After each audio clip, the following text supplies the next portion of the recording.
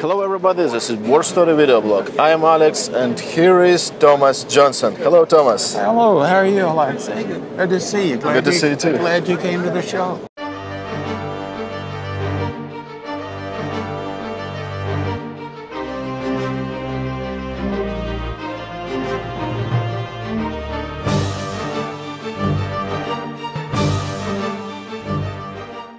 How was your show, Thomas? We had a very good show, better than I expected, to tell you the truth, because there seems to be a little bit of a lull in collecting right now, at least in America, but the show was not indicative of that. The show was very successful for us, very much so. And I see a lot of interesting items on your table and some of unique items. Could you show and explain us about some of them? Certainly. This is a table of items that all belong to SA Chief Viktor Lutze. Is it all original? Yes, it is. It was all purchased by myself from his nephew. I'll show you a picture over here. This is a picture of myself with Carl Lutze's nephew, his nephew Carl, made in his house many years ago, 25, 30 years ago. And I bought this stuff over time.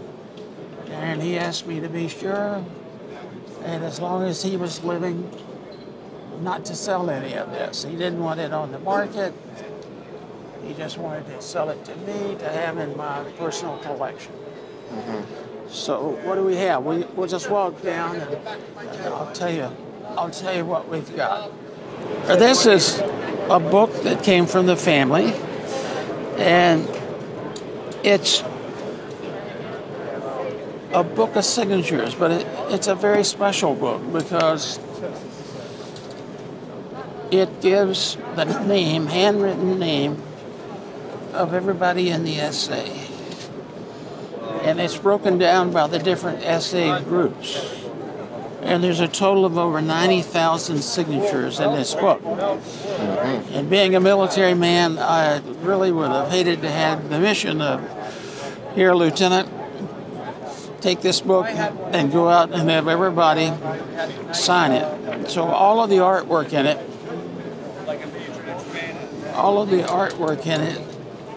is original. Let's see if I can find a couple of pages here. Yeah. This is all hand-drawn. This is Lutze's home back during the Third Reich. This was the Westphalian group.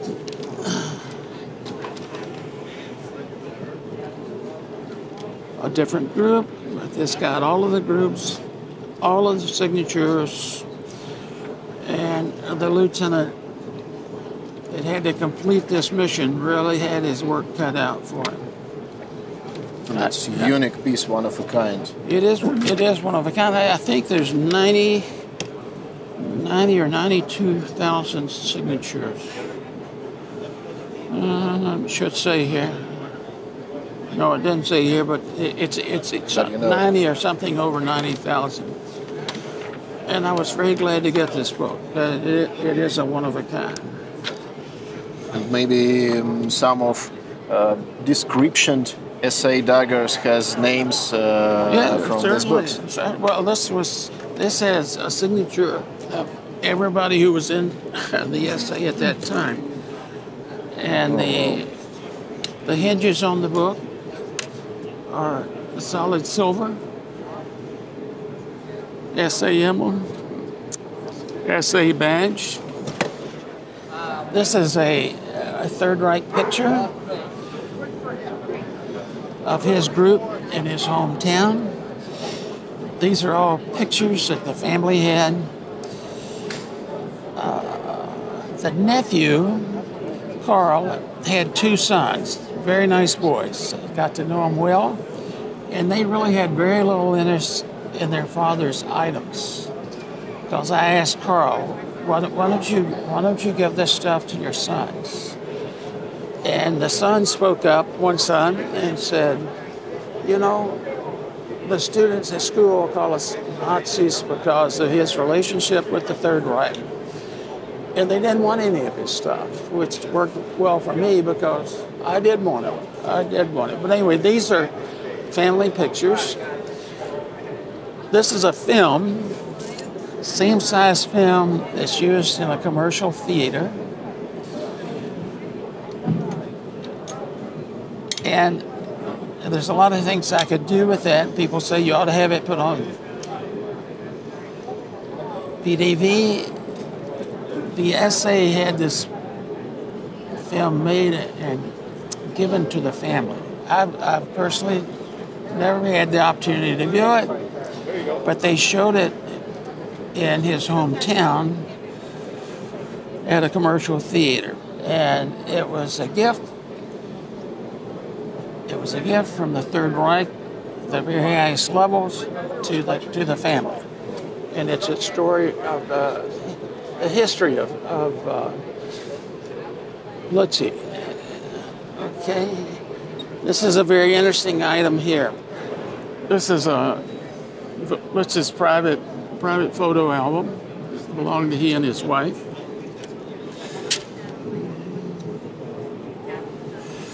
Of his different travels with Hitler. Probably the most well-known trip that he made was to Italy to see Mussolini with Hitler along in tow. This is not Lutze's house. This is the Civic Building in Beavergren.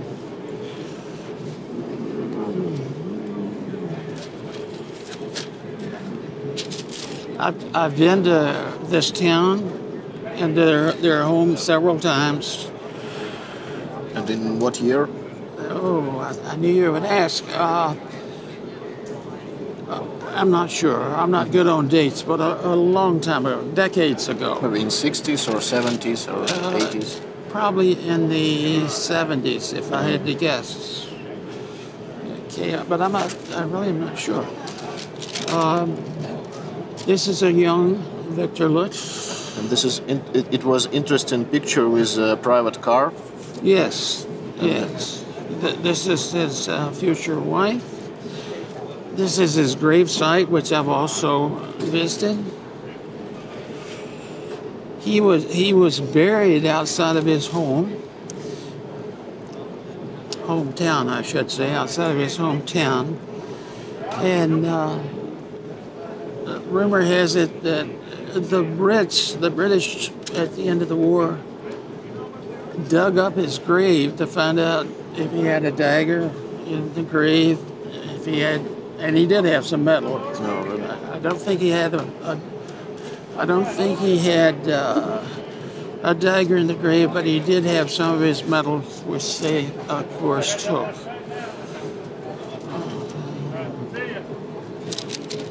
Very handsome young man. Okay, that's that. Now let's move over here. Here is.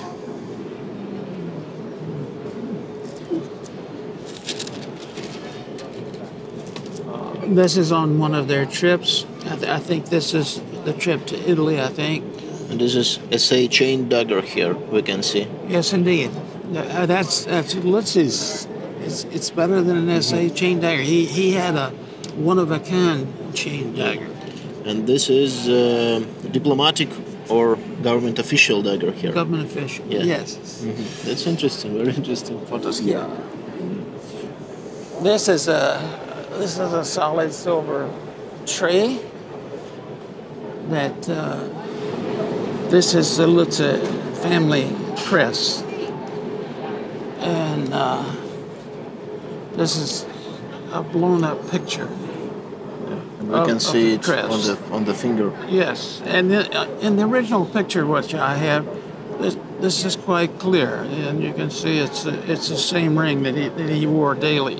Very interesting ring, and yes, indeed. And I don't know if you got this or not, but the watch, of course, is not original, but the ring definitely is. And strangely enough, Alexi, it's not solid silver, you would think.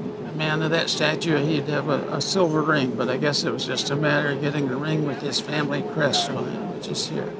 And I was very happy to get this. I didn't think when I first saw these items that he would sell them, and it took me several years getting them one or two pieces at a time to assemble all of this. And this album. This album is fantastic. This goes back to Victor's trip to Italy to meet with General Russo, Italian. The Officer Degen here. Yes. Yes, yes. Yeah, we won't go through picture by picture. There's too many of them, but it's a fascinating photo album. He kept his wife with him throughout all the presentations. Oh, and this is General Italian dagger. Correct, which he was presented on this trip, by the way.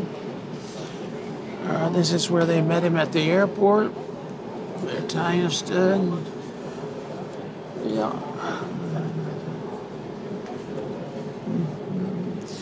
Some great pictures of Rome in here, which he wanted to see and his wife both wanted to see. And then from there, they made a side trip to Venice, Italy. And here they are in Venice. His wife's finding it a little bit cool. Looks like Venice, yeah. It is. Yeah, I was here. You know, I've been there several times. Yes, Venice, Italy, and in the fall and winter it's quite cool there. So his wife's getting a scarf around her neck. I don't think there's an edged weapon shown here. Yes, it looks like Italian weapon. Italian one. Oh, the same. Yes. And here is Honor dagger, or just a regular. This one. Looks like regular. Yeah. And here. With a white grip Italian one. White grip Italian dagger. We really don't know what's on the blade of this piece or who owns this piece. I sold a very interesting Italian dagger with a presentation, not a presentation blade, but an etch blade to Rudy Angelo a year or two ago at the show. And it could have been the one in these pictures. What year is it? Is 1937? Before World War II? No, this is, you're correct. This is before World War II started. And these are the troops passing in review for both Lutzes. Very interesting album. Here's Mr. and Mrs. Lutze. Maybe, I'm not sure where that was taken. I'm not sure. But very interesting album. Yes, it's true. This is one of the top Italian generals, Russo, RUSSO. And speaking of General Russo presented Lutze with this watch, which is absolutely beautiful. In description on the back. Yes, on the back. Terry, could you hand me the watch? Pocket watch? Yeah, just bring that out. Just handle it carefully, please. This is a presento from General Russo to Viktor Lutze on his trip to Italy, made by the very well-known Bulgari firm. And here, this should have the dates. Let's see. 24th of June. I don't think it gives the year. In Rome, he was presented with that watch. That's interesting. Yeah, and it's a one of a kind, and I should point out it's got around the circumference. It's got sapphires, genuine sapphires, all the way around the watch. Even on the stem, here, genuine sapphires. Beautiful watch. Yeah, very beautiful work. Yeah. It's very... And a very expensive gift. But anyway, Lutze got that when he In went that time and now. Yeah, yes. It's very interesting. I think that was the last thing that they were willing to let me buy. This was his personal belt buckle. Is it signed? I don't think so. No, I don't think so. We can see stamp here. It is regular stamp. And this is just a tinny, a quite common SA tinny. But it was worn on his uniform. That's interesting too. Yeah. Oh, incredible group. It is. It is. And I've honored their request not to price it for sale. That Carl said, as long as I'm alive, I don't want to see any of this stuff being offered for sale. You keep it in your collection for as long as you like, but I don't want to see it being offered for sale. After I'm gone, it's a different story. You do what you like. No. If you want to sell it, then it's okay. Thank you for your explain, and I would like to ask you a couple of questions because you are a very famous man, very famous collector in Russia also, and a lot of collectors read your books, and that's very interesting. How long you collect? I bought my first dagger in Germany, in Munich, in 1960. I was graduating from the university, and I got a commission in the U.S. Army, second lieutenant, and I was the brigade commander at our Army detachment, and because I had the highest rank, they gave me the opportunity to pick what city or what country I wanted to go to. So I picked Germany, and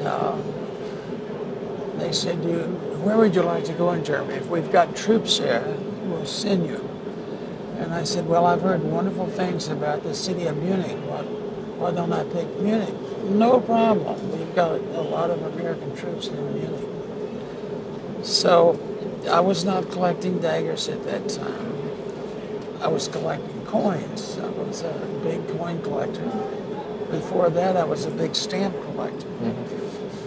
U.S. stamps, not worldwide. There's too many stamps to collect worldwide stamps. But I was collecting U.S. stamps and U.S. coins. And there was an old German gentleman who used to come around the American facilities selling antique wall clocks, German wall clocks. These were made in the Black Forest. They were handmade.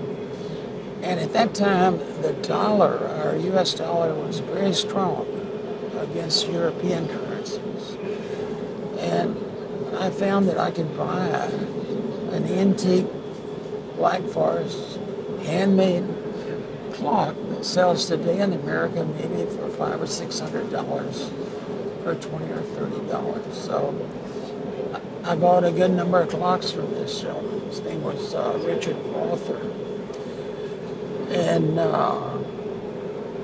I think everybody in my family has at least one German antique clock because they were so cheap. I wasn't buying them to resell them. I didn't resell them, but I bought them as gifts. For Christmas and for birthdays and all. So one day I asked Herr Walther, I said, Herr Walther, I guess since I'm in the military, I should be interested in military items. What's left over from the war?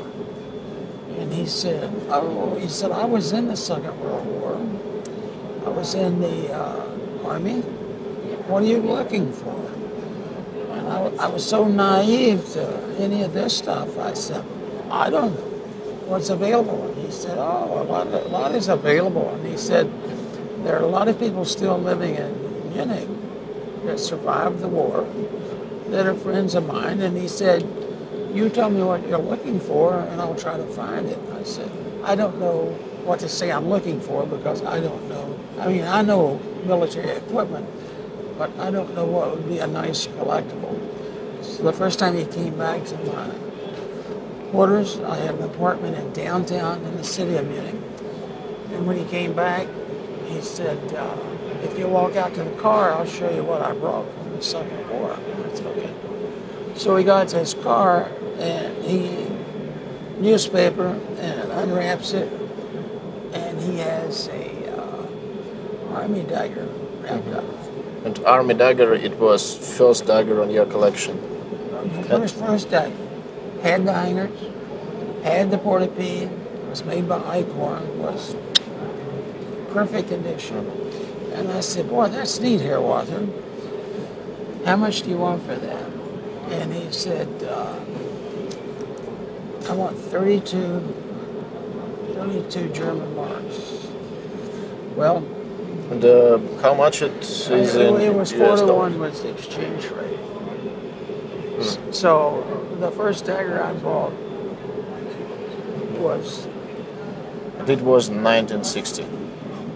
Divided by 4. The first dagger I bought cost about $8. And do you have it on your collections? I did. Like I said, I kept it for a long time, and I meant to keep it. I meant to keep it until I ended up selling my collection. And somehow, somebody visiting my office talked me out of selling it. Offered a very high price for it. And I did not recognize, I didn't have it tagged to where I could tell that that was the first dagger. So it's gone now. It's gone. And the next time here, Walter came to my apartment, rings the doorbell, and he says, I brought you another German dagger. And I said, I don't need another one. You brought one last time. And he said, oh, this doesn't look like the one I brought you last time. Don't you want to see it? And I said, yeah, sure. It doesn't look like the other one. So we go to his car again, and he's got a second model Luftwaffe dagger. And I said, this looks nothing like the other one. How much is it? And he said, same price, 32 marks, $8. And it also, by the way, had a nice set of hangers, had a nice portapee, $8. So I bought it. The next time he came, same thing. I brought you another dagger. I said, I don't need another one. I've got 2 now. Why would I need another one? Oh, he said, it doesn't look like either one of those 2. And I said, okay, let's look at it. So this time he brought me an SA dagger. And so this repeated itself several times. Always same price, always 32 marks. Didn't matter. He didn't know anything about models. Just 32 marks for a German dagger. And I said, gee, how many of these things are there? And he said, oh, each organization had their own dagger. There are a lot of different ones. Wow. Can you get some more different ones? And he said, yeah, no problem. And I said, and they're all the same price? Yes, 32 marks. So I said, well, you keep bringing them as long as they're different from the ones that I've got. So then I started looking for reference material, and there was none. There was a little paperback, something, Riedel and Leslie, I think. But anyway, there was a little 30, 40-page paperback. And outside of the Solingen, where the daggers were made, factory catalogs, that was it. There was no reference book, no softbound book, no hardbound book.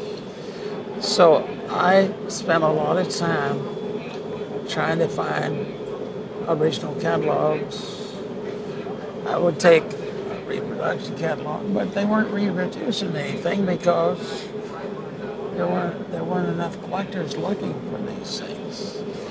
But I could only find a few factory catalogs. Most of this paperwork was destroyed at the end of the war.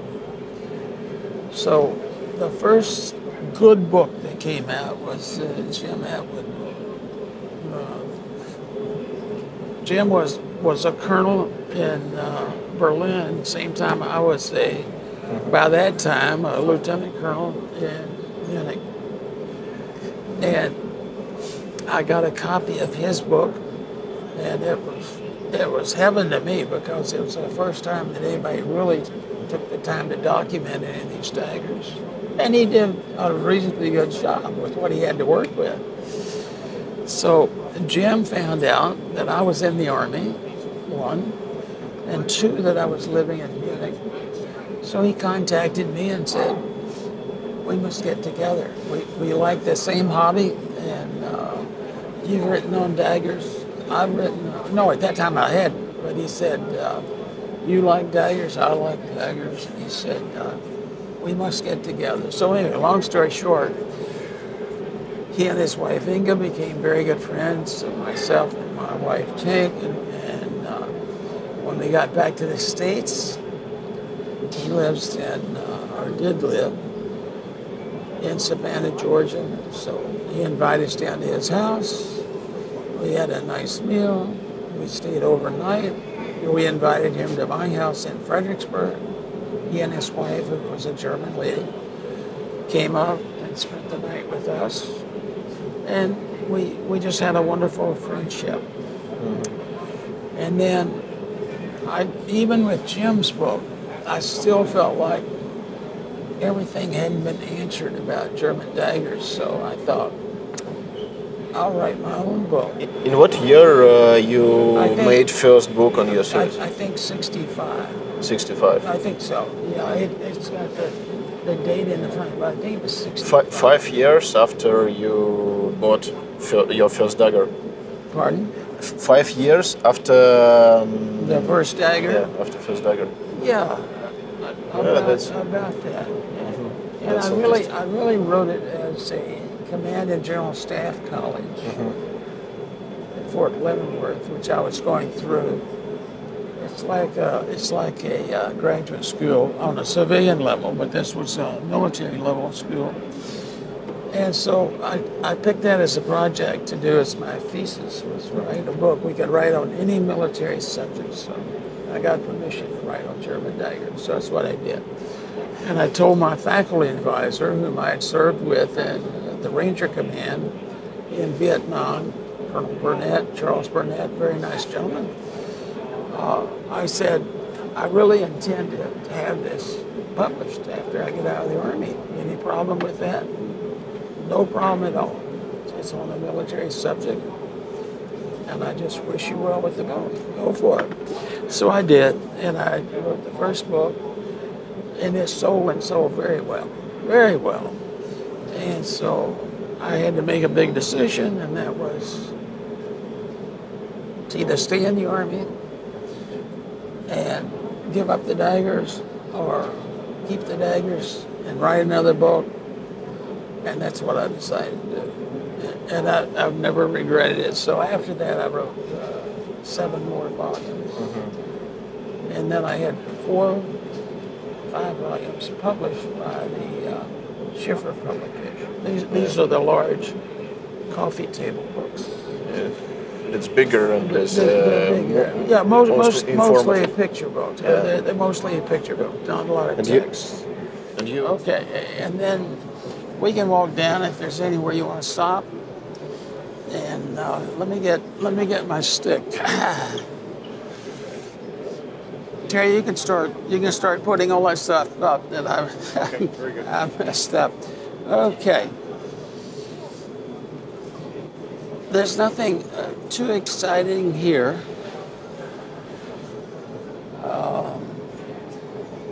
But we've taken all the daggers that we brought, and this, by the way, is only a fraction of the daggers that we've got in Johnson reference books. This is probably 30% of the daggers that we have, with the other 70% back in my hometown of Fredericksburg. And we've got these divided by... Very good collection of marine daggers. Yes, we got. And I bought one special one, but I already bring it to hotel. Okay, you bought the best marine dagger I've ever owned. Yeah, it was Puma. Okay, I have down at this end of the table arrangement. This is a collection from England. It's a small collection, but the condition is superb. This gentleman passed away recently, and he had told his wife when he's gone that she should contact me to sell the collection, which she did.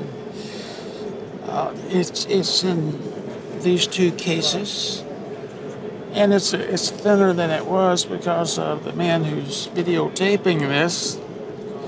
He's bought several pieces. It's thinned down the collection, but there's still some nice pieces left. And I bought from this collection one hunting dagger. Hunting dagger you bought? The best hunting dagger on the Max show. Yeah, I think so. A beautiful hunting dagger. Yes, and Puma Navy dagger from this collection too. The Puma Navy was also out of his collection. Now, this gentleman was from England, but he always made the Max show.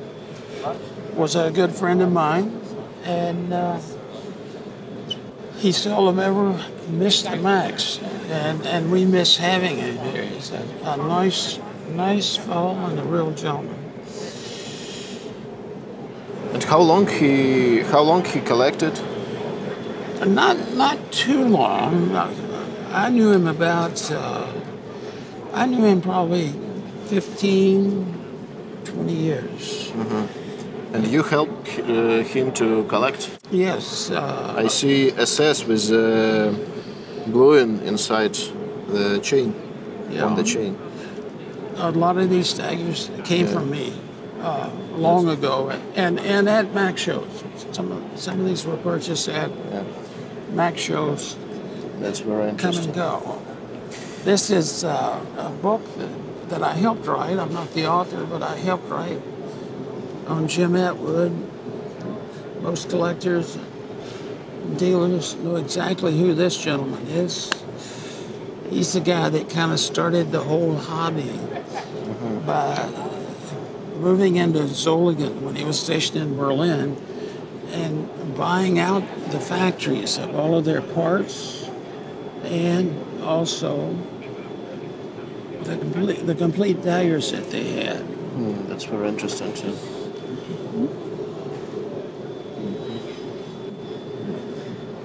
We had last night at the Max show, the current ownership has decided to keep the practice of having a seminar alive, and last night the speaker, Ken Alford, wrote the book on Jim Atwood, and he gave the seminar last night. Okay. These are the few swords that I brought. Swords we don't bring many because they don't sell so well at the Max. They're too hard for people to schlep back to their home city or home country, so we bring very few swords. These are some of our supplies that we sell at Johnson Reference Books. And semi-chrome, the best thing I've found by far to clean blades with. It's a silver polish. Comes and from is there small scratches after that, or this will not cause scratches? No. As a matter of fact, if they're small enough, thin enough scratches, it will remove some. And then these zipper cases, we've sold literally tens of thousands of these. A lot of cases with your description in a world, because collectors trade in, selling in your cases with your tags. Yes. Yeah. But this has been a very big seller for us, and I don't know. I think we probably sold probably 50, 60, maybe 70,000 cases. Okay. Let's at least mention the parts. Uh-huh. As mentioned in the seminar last night, the parts that Jim Atwood bought by the tens of thousands, most of them ended up with me because Jim and I were very good friends. And we'll be selling parts for the rest of my life and probably the rest of whoever takes my place in the company's life, because we still have today thousands of parts. These are original parts. Mm-hmm. And this is miniatures parts, yes.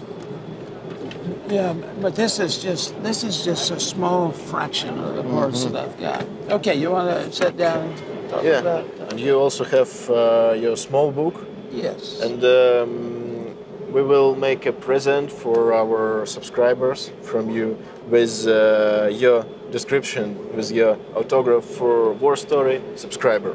And it's a good idea. And we can ask our subscribers to write question for you, and most interest question